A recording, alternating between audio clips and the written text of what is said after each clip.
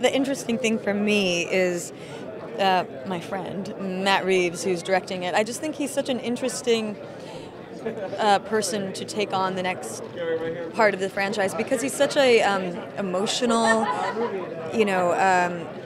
interesting storyteller, and I think he's such a good companion for such a big, epic summer movie. I think they were smart to choose him. To me, this film is more. It's really it's more this idea between two civilizations protecting their families. There's the ape civilization and there's the human civilization. And although they're very different in many ways, ultimately they're just trying to keep their families alive.